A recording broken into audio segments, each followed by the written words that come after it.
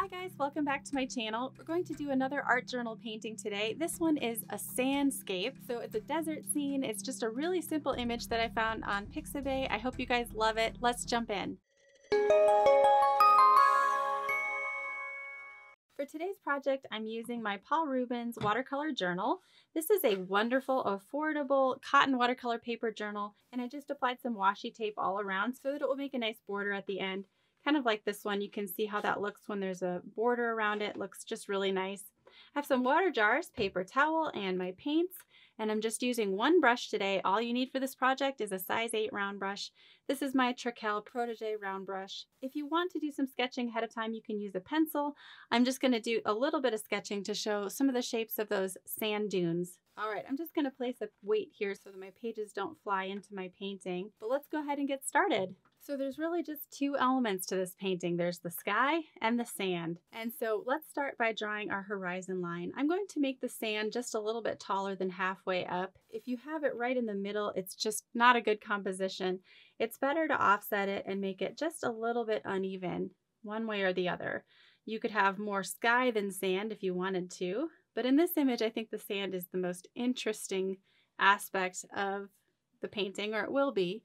Depends on how you make it, I guess. And then there's this really strong point coming up from one of the sand dunes. So I'm going to make sure that I indicate that with this initial sketch. And then intersecting with that is this really curving slope of a sand dune coming down. This isn't going to be a perfect sketch of what I'm seeing, but that's totally okay. I don't necessarily want this to be a slavish copy of a photo after all. So I'm just putting in some key elements that are going to be helpful for me to just locate when I go in with paint in a little bit. This little peak right here is one of the most important focal points in the painting. So you can sketch that with even darker lines if you like, just to make sure it's really visible. There's a couple ripples in the sand dunes, ridges, and all kinds of interesting darks and lights. So that'll be a fun thing to explore in this painting. I'm drawing kind of a shadow shape right there. And then there's this curvy shape in the middle of this sand dune.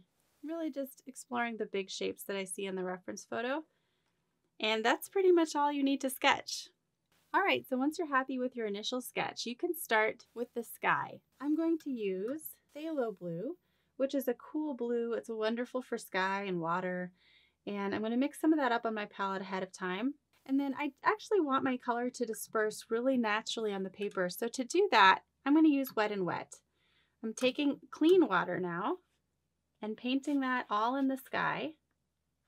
So make sure to rinse your brush first if you want this to be clean water.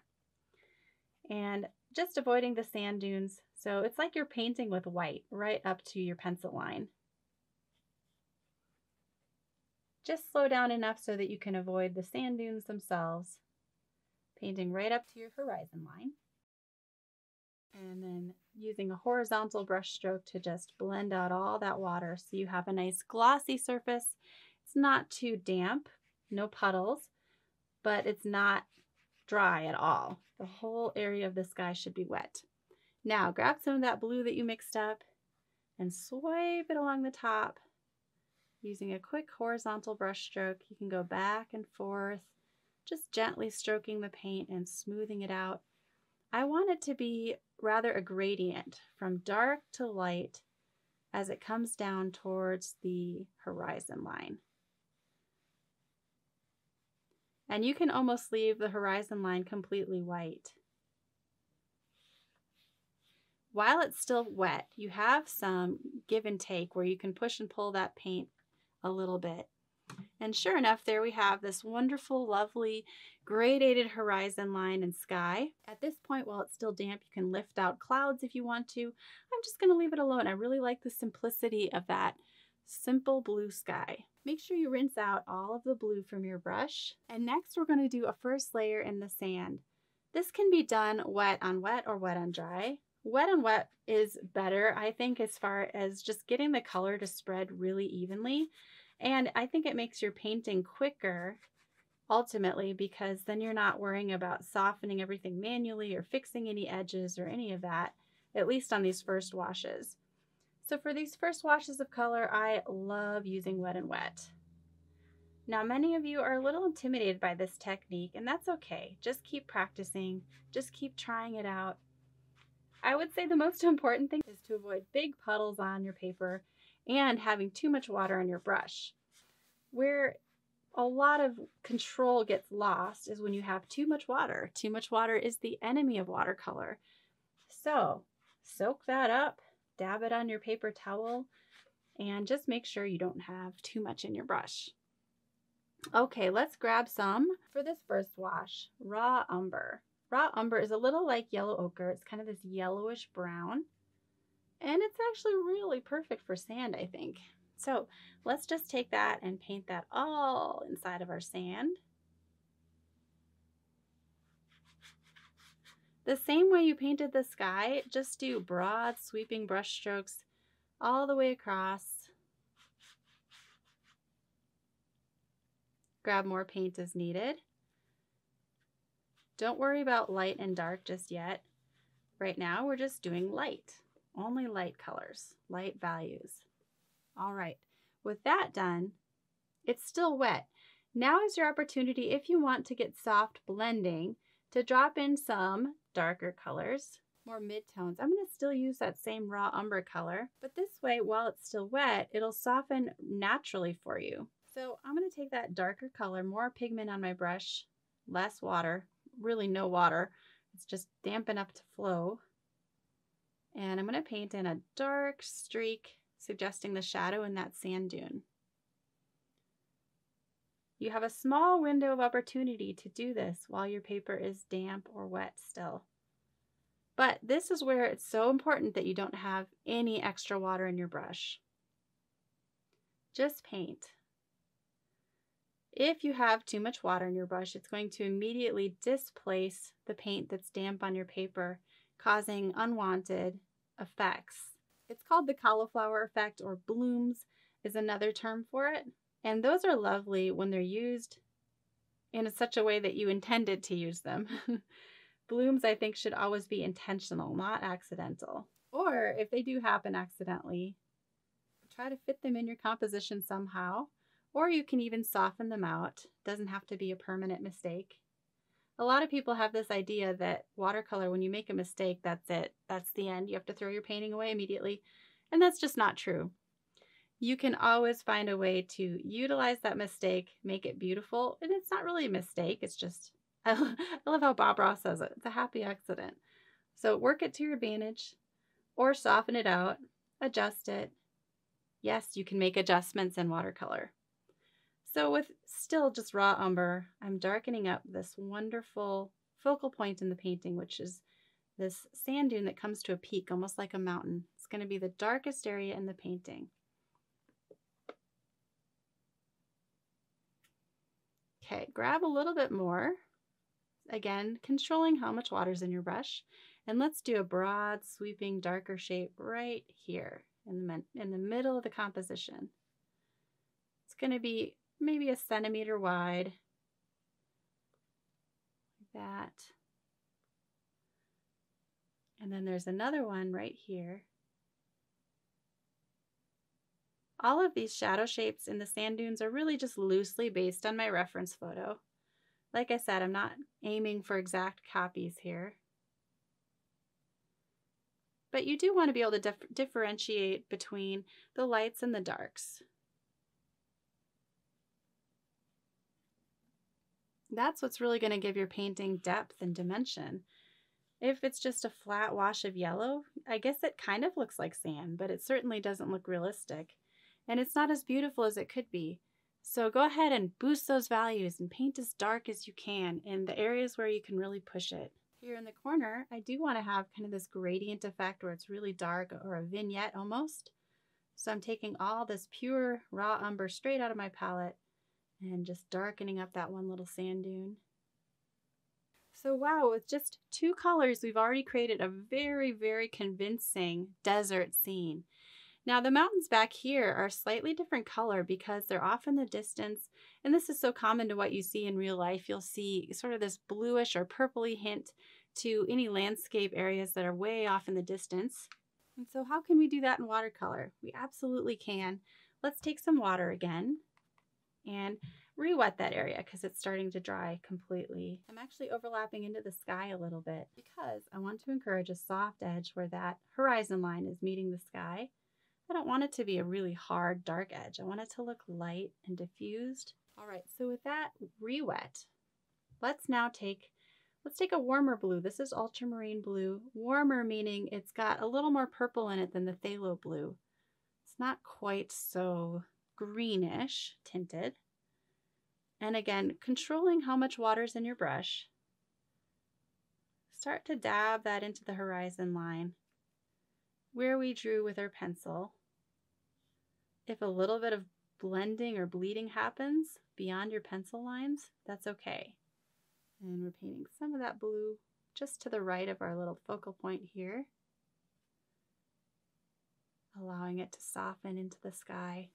And in the reference photo, there's a couple little dips and valleys in that desert. If you want to just suggest those with a couple of tiny, darker horizontal brush strokes, you can. Just so we get a sense that it's not just flat desert, it's peaks and valleys, sand dunes. Yeah, so that little hint of blue in the yellow sand helps it appear to recede, like it's moving further away. But here is where I want to caution you not to go too dark with that. If your background is darker than your foreground, it's not going to look real. It's not going to look good. So make sure that this area is the darkest, strongest part of the composition. Now we're actually almost finished. We've been working really fast here. Let's take a little time and slow down and really work on the dark shapes within our sand dunes. So now I'm going to take a darker brown. I'm going to take transparent brown oxide. You can see it's a little more of a chocolatey brown than our raw umber and a bit darker. And then for this peak right here, which is our focal point, it's needing to be even darker than that. So let's mix in a little bit of ultramarine blue. And you can see how that's darkening it even more and somewhat neutralizing the chocolate color, helping it look just a little more gray, but it's still plenty brown. Okay, and let's take that really dark brown and go over our peak again, slowing down to make sure that our details and our edges are really sharp and clear.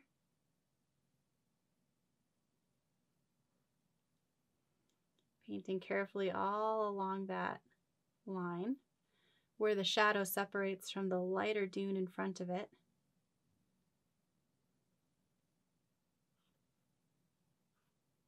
I'm going to rinse a little of that so I have a lighter value. And with a slightly lighter value, continuing to paint some of the valleys in front of it.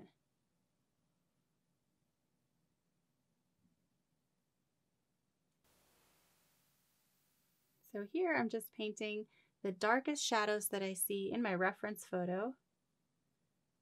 There's a really dark one right here.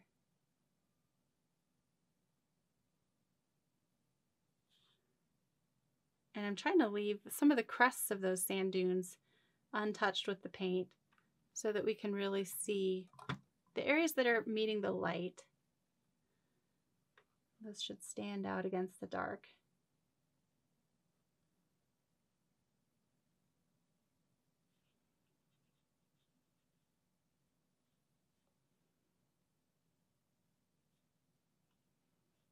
And I'm missing some of those little peaks and valleys. I'm not doing an exact copy of my reference photo, as you can see.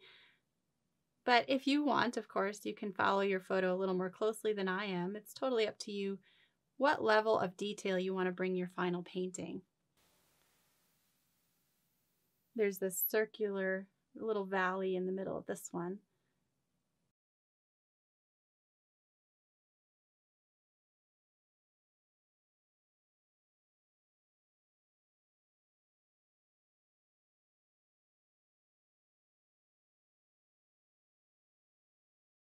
By now the raw umber on your paper should be dry enough that you can add these additional layers without disturbing the raw umber colors underneath.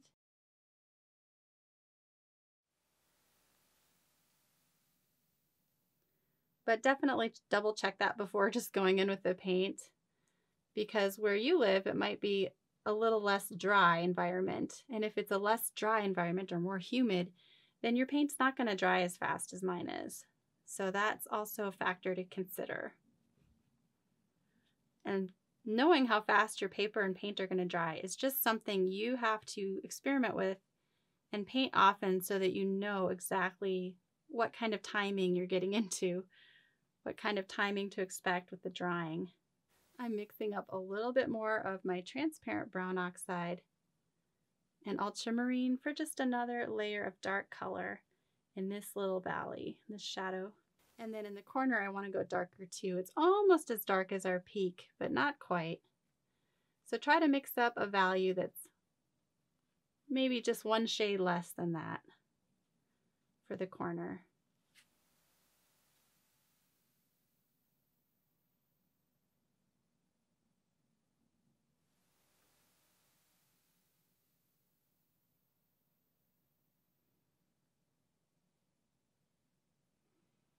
There, I think we're pretty close. All right, so I just want to do a little bit more touch-ups with another layer of my raw umber, just to make sure that I have correct midtones, darkening this one up just a little bit. And this one. Of course, it'll dry lighter than your initial wash, so you may need to go back in and darken some of those midtones. That's what I'm doing now. Be careful not to apply too much extra water over any areas that are still damp, or you will end up with a little bit of a mess.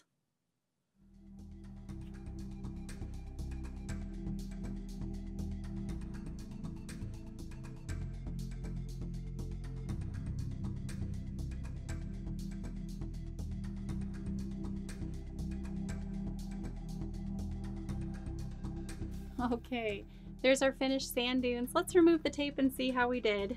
Taking the tape off is one of my favorite parts. It's just so fun, revealing the finished artwork with those perfect borders. So fun. If you guys decide to try this project, please tag me at @olsonart on Instagram. I'd love to check it out. Guys, I had a blast painting with you today. Thank you so much for watching. Check out these other videos about watercolor and I'll see you there.